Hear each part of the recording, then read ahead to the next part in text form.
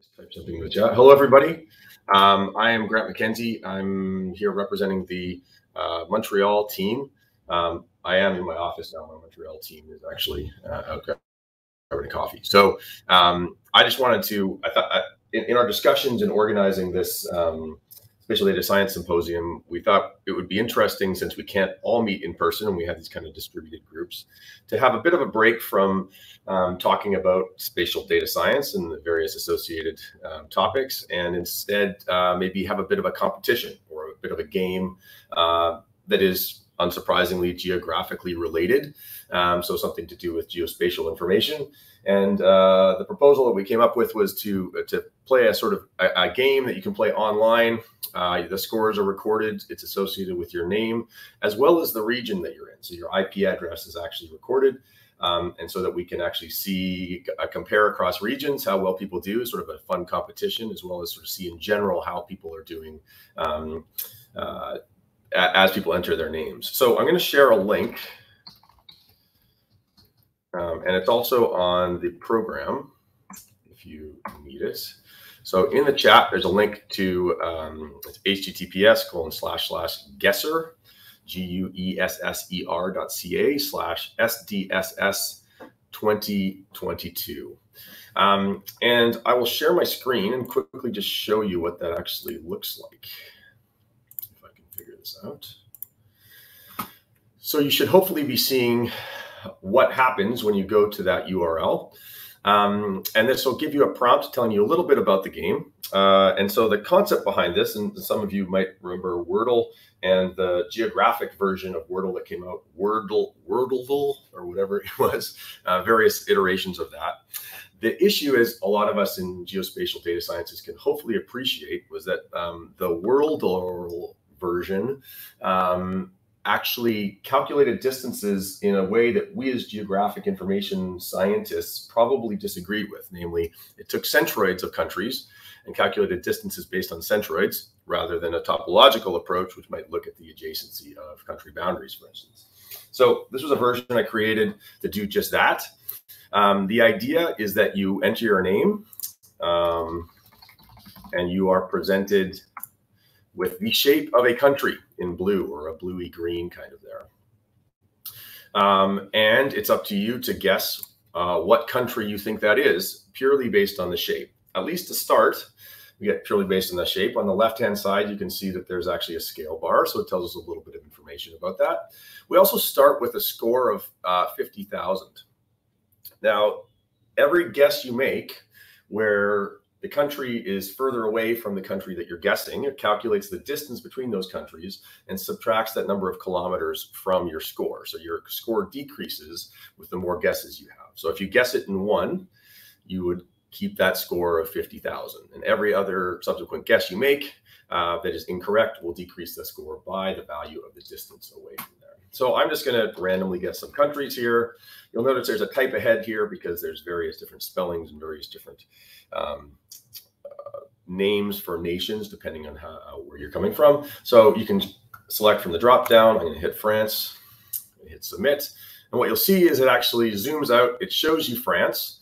It colors it in light red or a pink there, telling you that's an incorrect guess, but it also allows you to see the distance actually between the country that you guessed and the country that you are trying to guess. It also tells you how far away it was in terms of kilometers. You can change that if you're more interested in miles. You can change that in the settings, but we can keep guessing. I'm just going to randomly guess some countries here to show what happens when you don't guess it correctly. And it'll continue to answer certain questions, I will continue to enter values here. We can do things to get a little bit more interesting. Let's hit submit. Right, and we can guess Indonesia or something like that.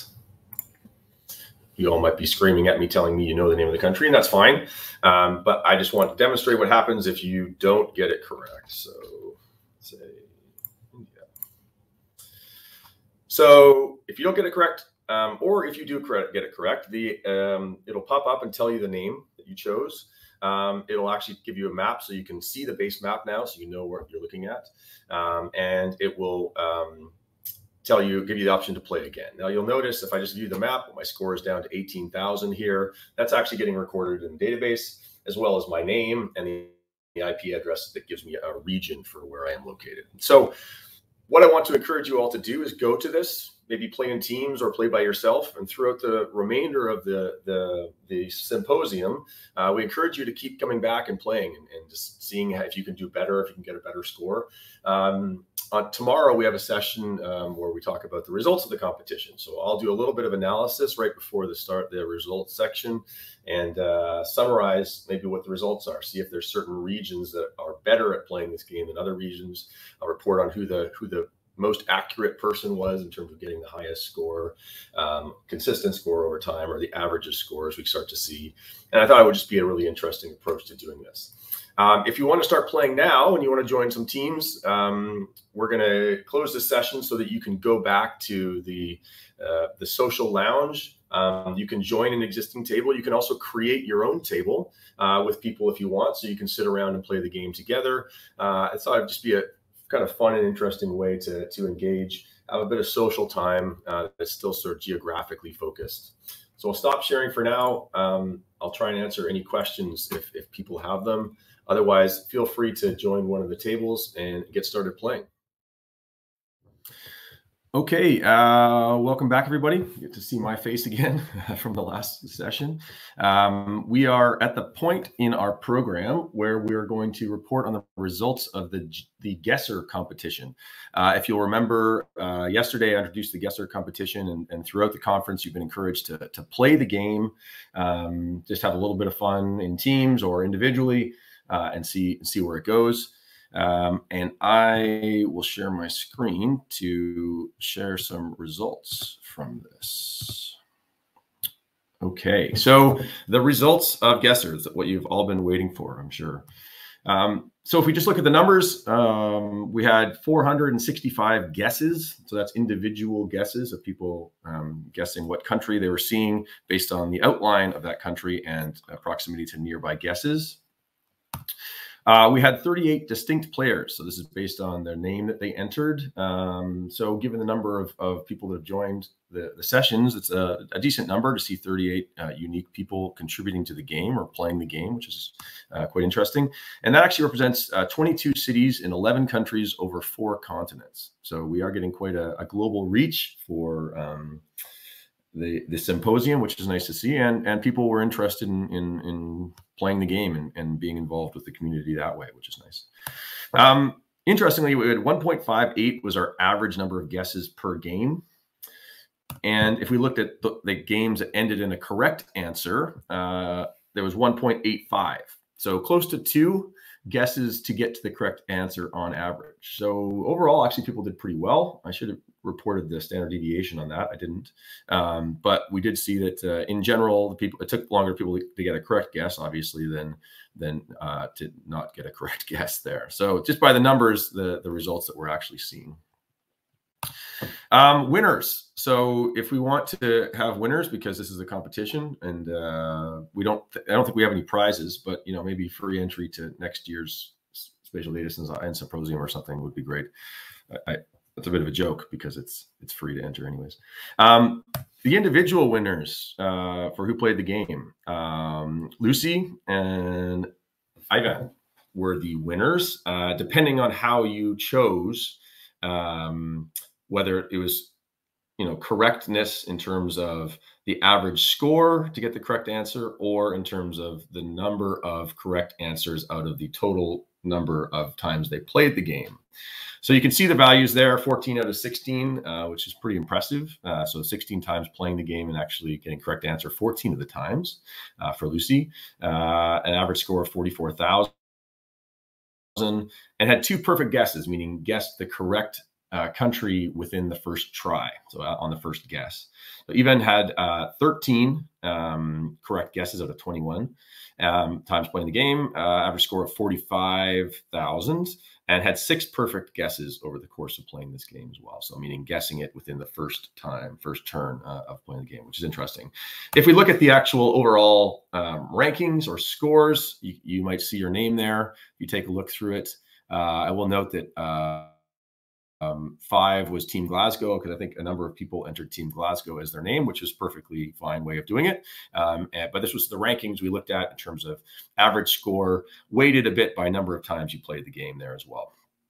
So you should, if you see your name there, congratulations. If you didn't see your name there, that's okay. You're still a winner in my books, right?